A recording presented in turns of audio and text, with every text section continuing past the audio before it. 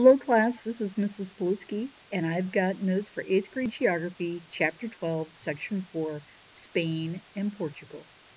So, here we go. Numbers 1 and 2. Spain and Portugal are located on the Iberian Peninsula in the westernmost peninsula of Europe. All or part of the Iberia has been ruled by the Phoenicians by 700 BC, the Greeks, the Romans, and a few centuries later, we had the Moors from North Africa, and their Muslim rule lasted for about 600 years. In the 1400s, the Muslims were driven out of Iberia by Christian monarchs of Spain and Portugal who had banded together to force out, punish, and convert non Christians. Sometimes this period of time might be known as the Spanish Inquisition. Spain and Portugal were able to build colonized territories in the Americas, Africa, Asia, and these empires collapsed when the colonies rebelled and became independent. Number 5. The most spoken languages in Iberia are Spanish and Portuguese.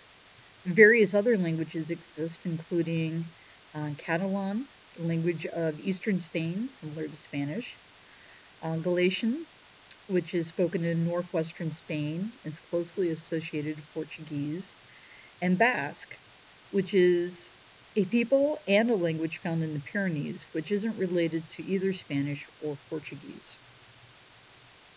Number 6 and 7. The majority of the people in Spain and Portugal are Roman Catholic. The cultures of Spain and Portugal are similar to those of Southern Europe in that they use the same ingredients in their cuisines and they share the same religion with Italy. Numbers 8 and 9. The Portuguese are famous for sad folk songs called fados, while the Spanish are known for a style of song and dance called flamenco. After colonial independence, the economies of Spain and Portugal became poor because they relied on gold from their colonies instead of building industries.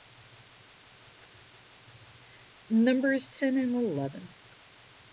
Spain is still governed by a king, and today that would be King Felipe VI, a descendant of the monarch of long ago. From the 1930s to the 1970s, Spain was governed by a fascist government under the leadership of Francisco Franco, who died in 1975. Just to note, Franco was a fascist, along with other fascists of Europe, such as Benito Mussolini and Adolf Hitler. Spain today has a parliamentary monarchy, and the government of Portugal is a republic, very similar to that of the United States, where the leaders are elected by the people and there is no king. Thank you very much.